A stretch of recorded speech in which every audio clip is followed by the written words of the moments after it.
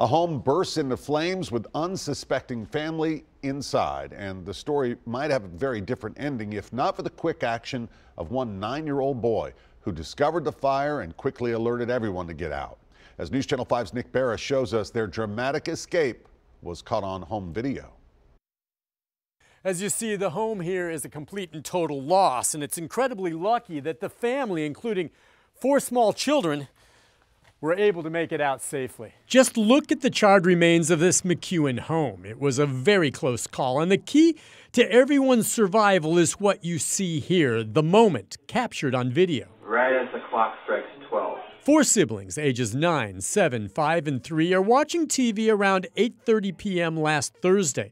Tristan, the 9-year-old, is sitting there at the end of the couch. I heard this pop noise in the office room and I smelled smoke. So he gets up, opens the door, and finds that the room is on fire. It scared me bad. Tristan then runs to warn his mother, who is napping, and his father, who is out in the garage. He came running down the hall, screaming, "Mom, Mom, there's a fire. Mom, there's a fire." Tracy Cooks says the fire engulfed their home in just a matter of minutes. Tristan's 3 siblings had followed him out of the room, and the family made it safely outside.